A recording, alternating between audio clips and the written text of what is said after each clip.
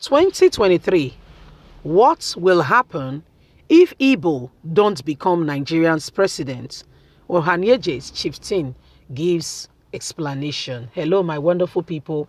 It's really unfair if you consider the number of years.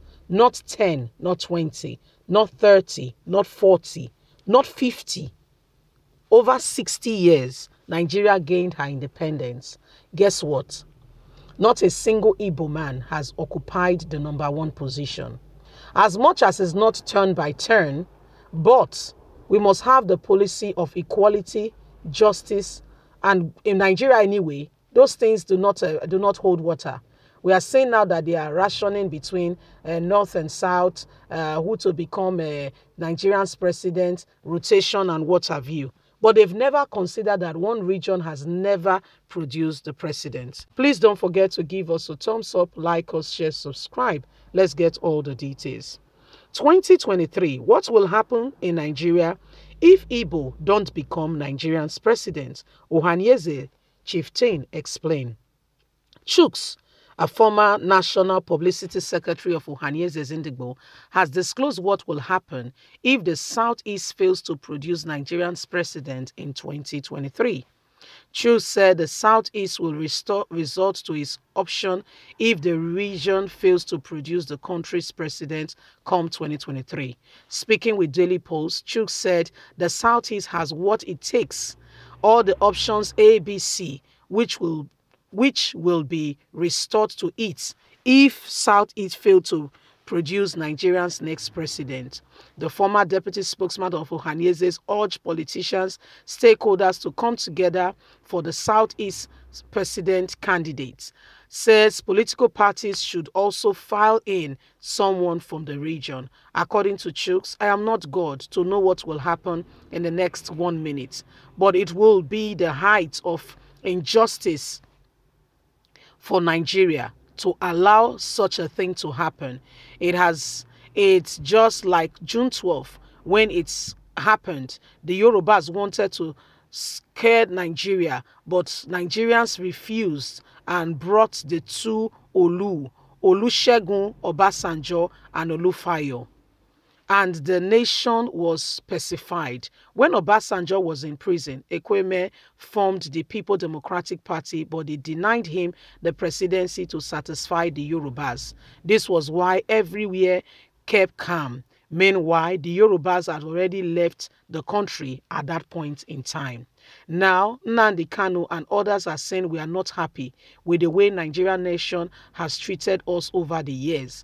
I think it will be the best option for Nigeria to give the Southeast a position and a turn in the presidency come 2023, just like we listened to the Yorubas after the June 12th. We listened to them, and look at what Buhari, the trick he's playing with the Bokos, the military bandits in the north. And Buhari was given the president thinking he would solve the problem.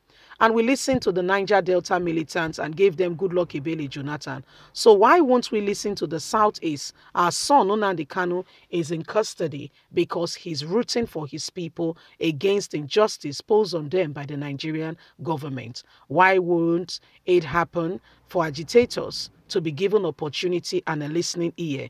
Even though the agitators are saying they don't want the country to divide, all things being equal, they should be listened to. The reason they want the country divided is because of the sense of injustice clamoring the country.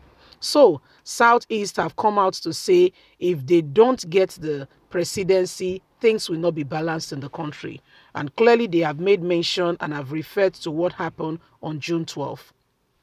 That was when MK Abiola, we all know what happened at that time, when, one of the most transparent election, and Ibrahim Badamasi Babangida, rejected the result and refused to augur the request of the people by their vote and declare the election none.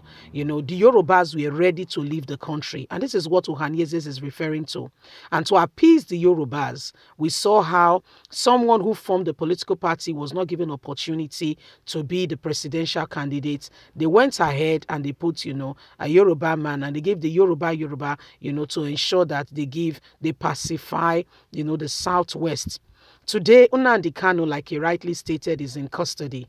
not because he committed a crime, but because he has continued to say that there is oppression in the land and this oppression should come to an end.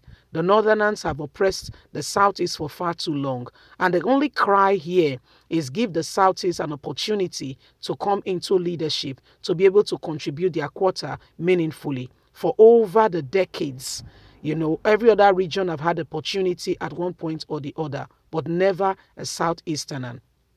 And so this is the cry of the people. Why would the cry not be listened to? Why would it be ignored? And why will it be disdained? Nnamdi Kanu will not cry for breakup of the country, all things being equal. He's only clamoring for the breakup of the country because his people has been marginalized, has been pushed aside, and has been made to see as if they are not part of the country.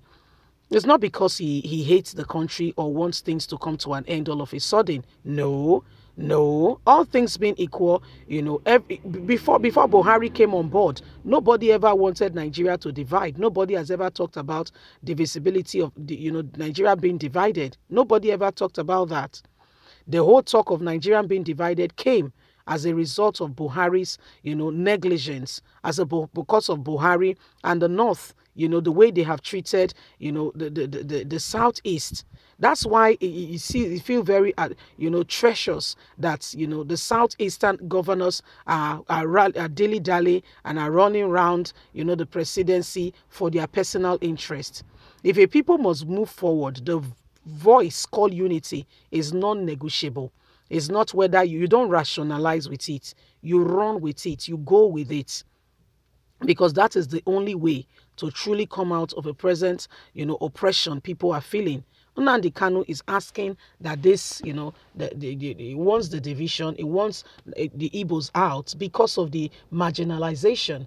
And so the truth of the matter is, if truth is going to be told, if truth is going to come out, then everybody must stand up for what we call truth. And he's saying the Southwest wanted to leave Nigeria at that point in time because they felt out of place.